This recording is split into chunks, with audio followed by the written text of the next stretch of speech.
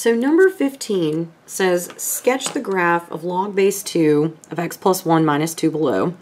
Mark 2 points explicitly as well as its asymptote. So when we learned about shifts and translations in the last section, right, all of those general forms we looked at still hold true. So log of x, right, has a vertical asymptote at x equals 0.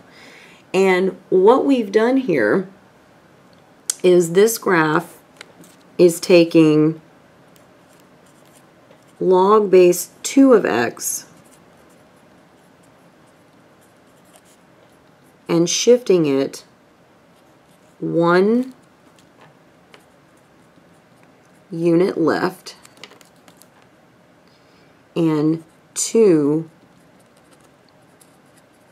units down. So that means if log base 2 of x has a vertical asymptote at 0, and I pick the whole graph and shift it left, well then the asymptote should move 1 unit left as well. So hopefully, I'm going to draw using my red marker. I'm going to draw it right next to this line just so we can kind of visually see it on the camera. So there's the asymptote, but it's actually at -1. I'm just drawing it because this line's pretty thick and you won't be able to see it.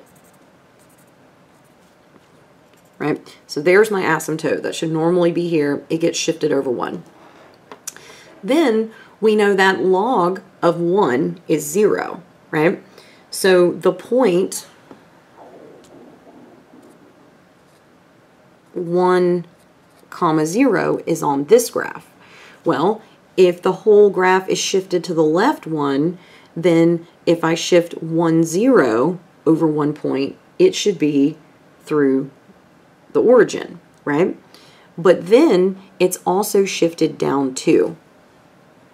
So the new intercept, oops, let's do it like this. 0.10 moves, right, 1 unit left, so its new x-coordinate is 0, but it moves 2 units down, so its new y-coordinate is -2. So if I go to 0, -2, that point is right here. Now it asked me to mark 2 points, okay? So we actually want to take advantage of the base of this log to find the second point. So you can always plug 0 in and get a 1. But I also know that log base b of b equals 1. So the question is, what value of x can I plug in here to ensure that I get a 2 inside of there? And the answer is going to be 1. So if x equals 1, then I get log base 2 of 1 plus 1 minus 2. Well, log base 2 of 2 is 1,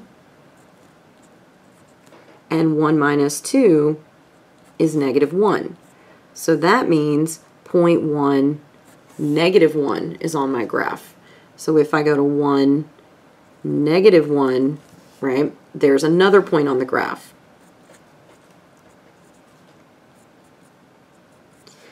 So we found 1 point, right, by moving its original x-intercept, shifting over and down like the graph said. We found a second point by taking advantage of the property that any log of its own base, so I just found a value x that would turn the inside expression into a 2 to match the base. And then we could actually find a third point because it doesn't specify which 2 points, and it can be really challenging, right? There's 3 obvious points you should be, you could check for, right? The log base b property, shifting the known original asymptote, right? We could also figure out, well, where does this graph cross the x-axis now? And so if we set the graph equal to 0, right, I could look for its x-intercept, and I could say, well, if log base 2 of x plus 1 minus 2 equals 0, then log base 2 of x plus 1 equals 2.